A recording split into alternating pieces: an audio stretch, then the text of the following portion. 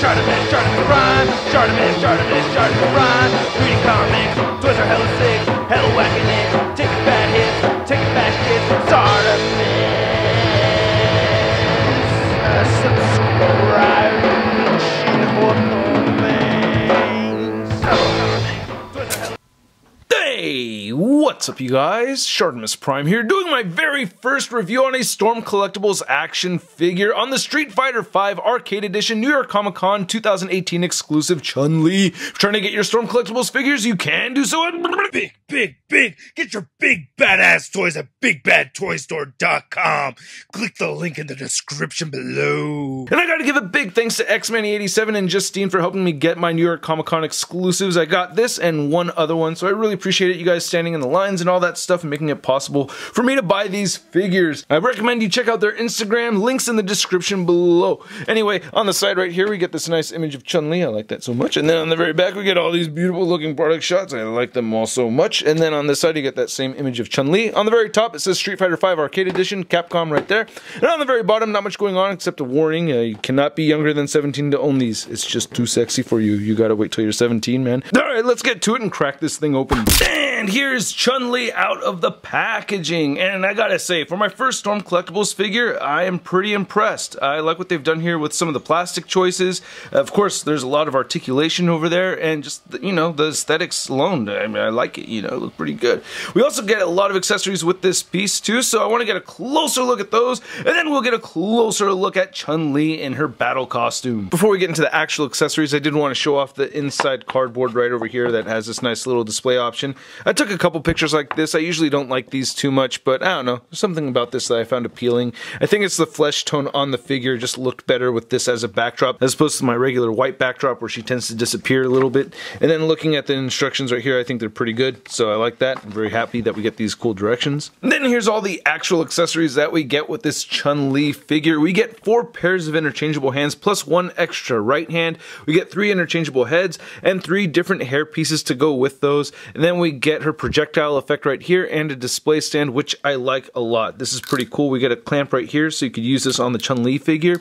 And you can see that we get 4 joints right here. One thing that's pretty nifty is that the screws are actually in opposite sides as it goes down. So there's screw on this side, and then screw on this side, and then screw on this side. But you can't go in here and tighten this up. So it's very ratchety, and it works pretty well. You could also remove this right here, and then plug in one of these. They give you 2 of them just so in case you lose one, you have a spare. And we can get her whole projectile. Is this the shuriken, right? Her fireball? But I think this thing is really awesome. I like the glossy, translucent blue that we're seeing right over here. And as the directions say, you want to take this piece and kind of just wrap it around this one. And there's a little tab that sticks out there, and there's a port for that tab. Kind of just make sure that you search around. There it is. You can see it right there. And just turn it and get that tabbed in. And then there's another tab all the way up here. And there that goes. So that's pretty nifty. And then you can see there's a hole right over here for the stand, and you can just plug that in. And now we have this up in the air, and that's pretty cool that you could do that, and you could, you know, set it up however you'd like. As far as the hands go, we have the fisted hands, and you can see that they have all the fingers painted right there for the fingernails, so I think that's pretty nifty. And then we get this flat hand right here, like a karate chop kind of hand. And one thing that's really cool is that the plastic is very soft. You know, at first I thought this was kind of cheap, but then, you know, as I've been playing with the figure more, I was like, you know what, this is actually a smart move, because it's pretty durable. And then you get these 2 flat hands right here, and then you also get these 2 wide open hands, and then you get the 1 extra right hand right here, which is kind of like in between, you know, these last 2. I don't know exactly how necessary it is, maybe for a special move in the game, but yeah, black nail polish for all of them. Then we get the 3 different faces, and I think these are all pretty good. You can see that we get the kind of just regular, you know, expressionless kind of face right there, so that's pretty neat. I like how the paint came out for the eyes and everything for her makeup and stuff. And she has these little tassels right here that you can swing back and forth, and they're made out of soft material. These will pop off on you, you know, fairly easily. And you can see I got a little bit of brown right over there from her hair on her cheek, and they can be kind of tricky to port back in here, but it's not that bad. And then you can see that this one right here, she's a lot more serious, so the other one kind of has a smirk. Now she's all really serious right there, and then here she is even more serious, and she's screaming. So yeah, I like all 3 of these. They look great. And then you have the different hairs, so you can, you know, plug these on any one of them. And again, a very, very soft pliable plastic right here, so I think that's pretty cool. But yeah, you can see that we have the hair coming straight down on this one, and then you can have the hair flying back with this one right here. I think that is really cool. I like this one a lot. Then there's the one that's wafting off to the side too, so that's pretty cool. Now my biggest gripe with this figure is that as soon as I got this thing out of the packaging, it was like this whole piece was sticking out of the body, so I had a hard time getting this neck to work with me because this piece would stay stuck to whichever head I had it onto. And I saw somebody else do a review. I can't remember the name right off the top of my head, but yeah, I'll reply to the comment if you catch it. But yeah, you just go ahead and super glue the peg in there, and you want to be super careful that you're not catching any of this rubbery material around the neck. Big thanks again to Siri Emerald for hooking me up with some awesome super glue, and I was able to get it into that joint and not catch any of the rubber right here, so this has actually been working out perfectly fine since then. But at first I was really upset about that, and to this moment I'm still kind of bummed out. I feel like it loses a point right there for having to do that, especially with my first experience with the Storm Collectibles figure, but it ended up working out for me. I wanted to demonstrate putting one of the heads on here, just because it's, I don't know, a little tricky. You just want to make sure you don't have the hair on there first, and now that I have this all super glued inside, it actually works out pretty well. And then I like to plop the head or the hair on there after I have the head attached. Again, I really like the face sculpts. Even her cheeks seem to have a little bit of blush going on right there. But looking at the rest of this figure, oh man, okay, so I can't believe they actually did this, but this whole upper torso right here is made out of squishy material, so she actually has squishy chichas. I can't believe they made an action figure with squishy chichas. That actually happens. For instance, if you move the arms upward and you press them together, you know, yeah, that happens. But I really like the detailed paint that we're seeing right here. I feel like the upper torso could have been, or the lower torso could have been just a little bit longer, just a little bit more space right here would have been nice, but I do like it. I think it looks great. I really like her flesh tone. I think her flesh tone looks beautiful. Nice gold paint apps right over here on the wrists. That's pretty cool, or on the bracelets anyway. And you get this little tassel piece right here, which I think is pretty cool. And then, yeah, nice gold paint throughout. And then I just took the hair off right there. The back muscle looks really good. We got a lot of good articulation in this figure. I'm going to get to that in just a minute. And then there's a Chun-Li nightglass right there. And she has the whole thong thing going on. And in the front has the bikini thing going on right here too. So don't worry about that. That's all covered up right underneath there. And this looks pretty good. Nice gold trim right all the way throughout here. That looks really nice. So yeah, a lot of really soft material, but a lot of details as well. You know, you can even see the sculpt right there. The legs look fantastic. Beautiful and huge muscular legs.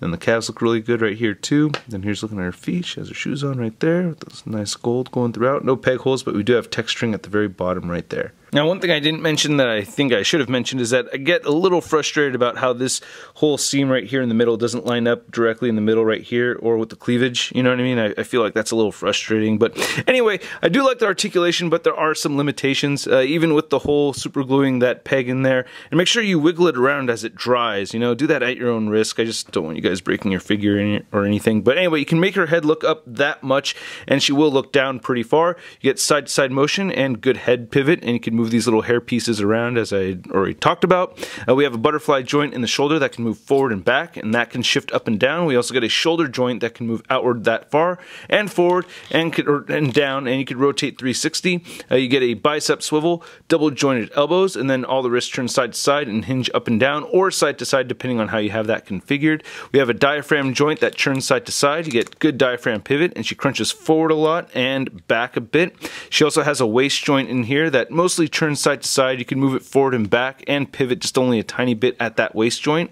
She has hip joints that move out pretty far, but she cannot do a full-on split. You can see that, there we go. You could get the legs moving outward that much, maybe a little bit more so if you want to play with it some more. I feel like I kind of shifted something in the way when I was moving that waist joint. You can see her butt's all weird right now, so yeah, I have to fix that. I can see the plastic is caught underneath the waist joint, so I just have to shift that around. It's really weird using this really soft plastic, but there you go. I fixed her butt. Okay, her butt's fixed. Anyway, she can kick forward pretty far and back. She has no real thigh swivel, but you can just shift this a little bit right up there. And then she has double jointed knees. I wish these could bend in just a little bit more so than that, but she has really thick legs. And then her ankles do move down. They don't move up, which is one of my biggest gripes with the articulation on this figure. It's really hard to get a figure to stand and do a lot of poses if the ankles can't move up much. I mean, that's just as much as up you're going to get from the ankles, so that's frustrating. She She does have ankle pivot, which actually took a minute for me to break in, but you can see we get some ankle pivot right over there. And she does have toe articulation. And to measure out this Chun-Li figure, you can see that she's standing just shy of 7 inches tall. Then for a Chun-Li in her battle costume comparison, we have the Storm Collectibles action figure next to the Kotabo Kiba Shoujo Chun-Li statue. And I feel like the flesh tone on this is actually a little light compared to this one. I did look up some clips of people playing Street Fighter V, and I think this skin tone is actually a bit more accurate than this one right here. But don't get me wrong, I still love them both, okay? And then for another Chun-Li comparison, we have our SH Figuarts Chun-Li next to our Storm Collectibles Chun-Li. And as far as current Street Fighter figures go, it looks like it's these two companies right here that take the lead. I do like the SH Figuarts figures a lot. I don't know if I'm going to start a whole other Street Fighter collection from Storm Collectibles, but I did order the Bloody Goro from BBTS, so yeah, I will have more Storm Collectibles reviews to come. And then here's Chun-Li next to Soda Toys figure, which is arguably the best manufacturer for Street Fighter's figures. Thank you, Joe Capone. Yeah, but we have T-Hawk right here next to Chun-Li, and I don't know if these two scale perfectly together or not. I'm gonna say no. I don't know if I've played enough Street Fighter to really give a good judgment call right there, but I feel like T-Hawk could still be even larger than Chun-Li. I don't know. You let me know in the comments below. And then here's Chun-Li next to your average 6-inch scale figure. We have the Marvel Legends Big Time Letdown Spider-Man. Hey, Chun-Li, I always wondered, how do you kick so fast? I always tried practicing that and you can never kick as fast as you can. How do you do that?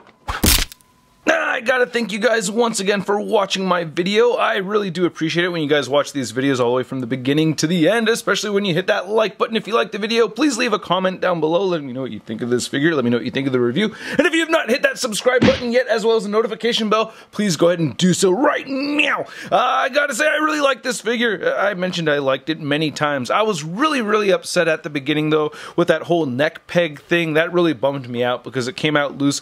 Just opening it up first off, and that was my first experience with it, so yeah, I was pretty disheartened at the beginning of my experience with this figure, and then after I'd gotten that fixed up, yeah, I have just been having a great time with it ever since then. So yeah, thanks for the tip, Plastic Addict, and yeah, I gotta say, man, this is a good looking piece. I gotta give it a high stud rating of I love it! And I'd like to know what you guys think, so please let me know down in the comments section below. If you want to see the latest in action figure news and forums, you can find it all over at toynewseye.com. And don't forget to follow me on my social media over on Instagram, Twitter, and Twitch. Links to everything in the description below. I'll catch you guys later.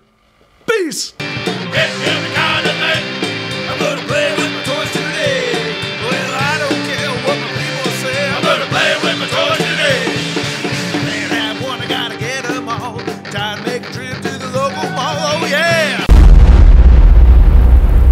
Crispy.